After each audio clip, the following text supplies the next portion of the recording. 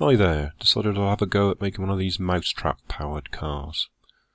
Had quite a bit of trouble locating one of these old-fashioned mousetraps, but eventually found an old-style hardware store and managed to get a couple. Found a plastic coat hanger, thought that would be handy for the arm. Cut the straight bit off it.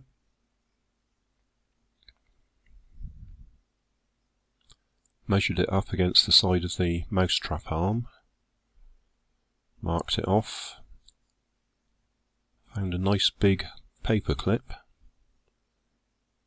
Straightened it out a bit. Got the gas ring going in the kitchen, heated it up, and melted a slot in the side of the arm. While I was at it, I also melted a hole in the other end.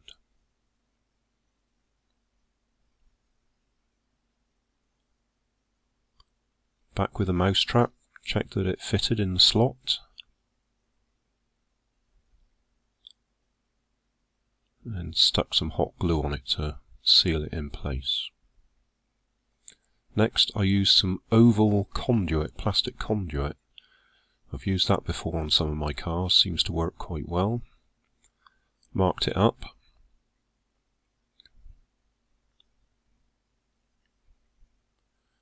I'm using old ball pen tubes to do the cross members. Two at one end to hold the mousetrap, and I added another one at the other end to give it a bit of extra strength where the wheel's going to go through.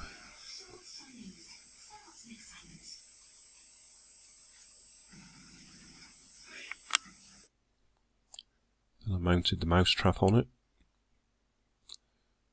Plenty of hot glue.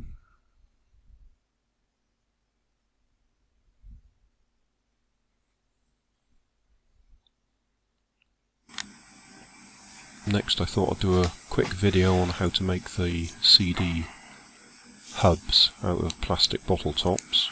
These particular ones have got a handy little mark in the middle so you can find the centre easily. Just poke a hole through.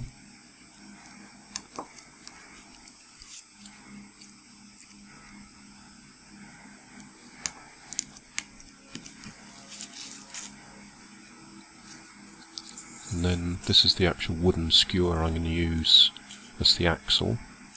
Just push that through to make sure it fits. Nice tight fit.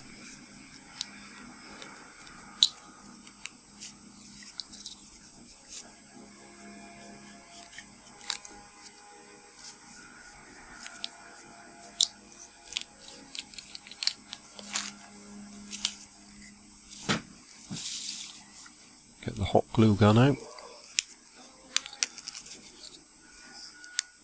Run a bead of hot glue all the way around the edge of the bottle top. Have to work fairly quickly to keep it hot. And then push it onto the CD and align it so you've got an equal gap all the way around it. Turn it over and do the other one.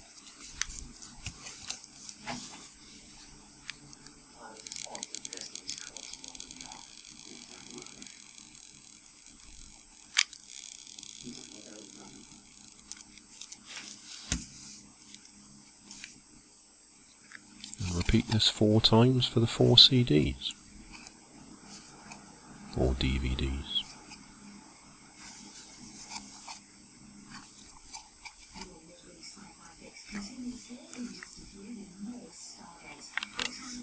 When you're putting the axle on, it's handy to sharpen both ends of the axle, then it pushes into these bottle tops easily.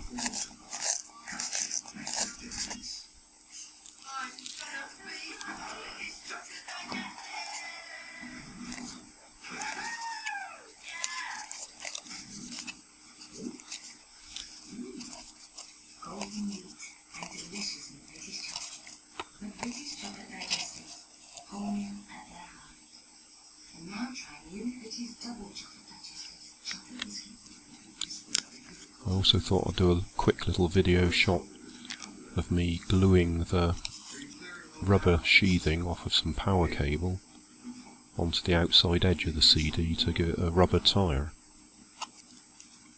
You could also use a balloon cut into strips and just stretch that over the outside of the CD.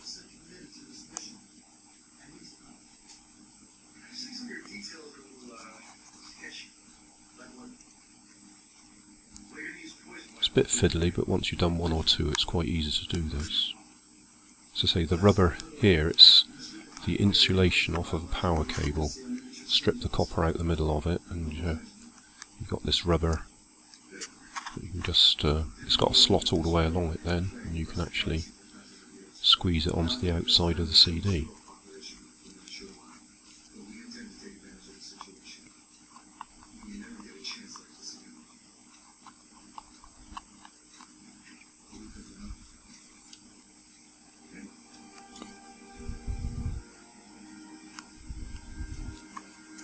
I use this method rather than the balloon strips because I think it's a bit more durable, lasts a bit longer.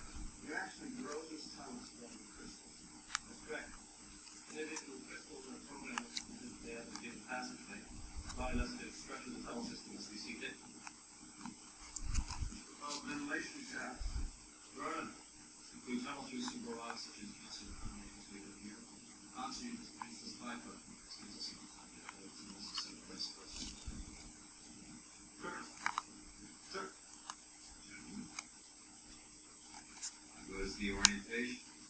It's very interesting, sir. This is a good picture. Are you a civil engineer? Oh, interested doesn't quite describe how I truly feel. Join us.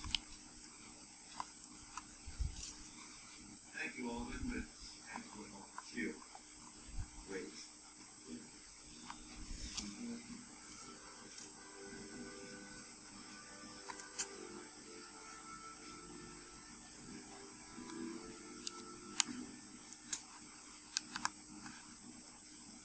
I can get you to use Pliers. Your job is to get close enough to use this. All you have to do is trick me once. That will be immediate. Don't think it will be as low as they can. Just put a bit of sticky tape on it to hold it in place while it dries.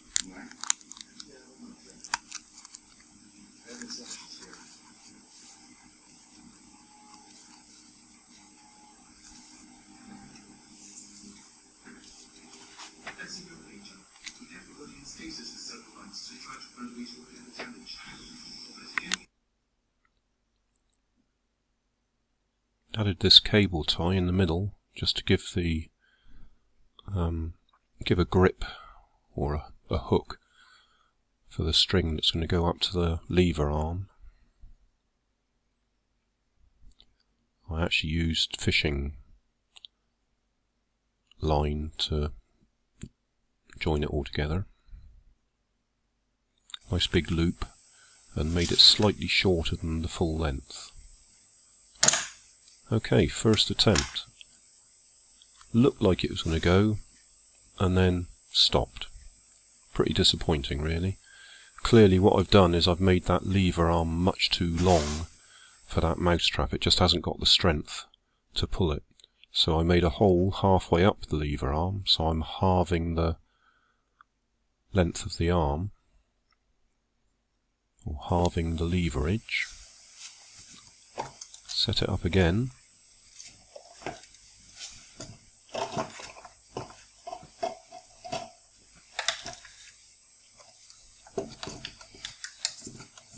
Those bottle tops are quite handy for turning the wheel.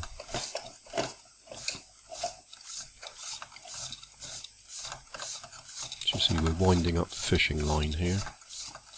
There goes the arm, and you can see it's attached halfway up.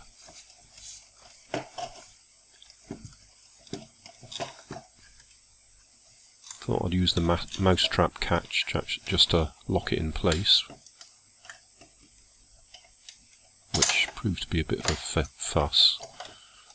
I could have just let it go.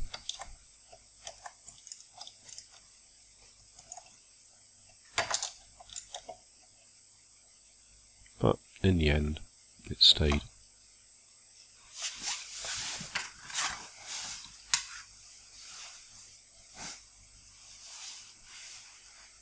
And this time, off we go. Obviously it's not going to travel as far because there's not as much line in use, but it's more than enough to go up the length of my kitchen, and that's all I ever try and do. If you were doing this for a school project, then you'd need to go a lot further.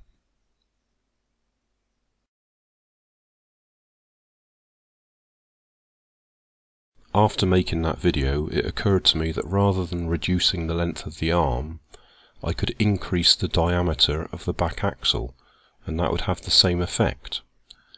So I got a bit of foam rubber in a circle, added that to the back axle, taped it in place, put a little peg on it, and tried again, and hey presto, it works fine. Now obviously there's an optimal size. The skewer on its own was too thin, and the foam that I've added is probably much too big. So you could play with this yourself and find the best size axle to get the right sort of gearing to get your mousetrap car moving up the track to the best distance.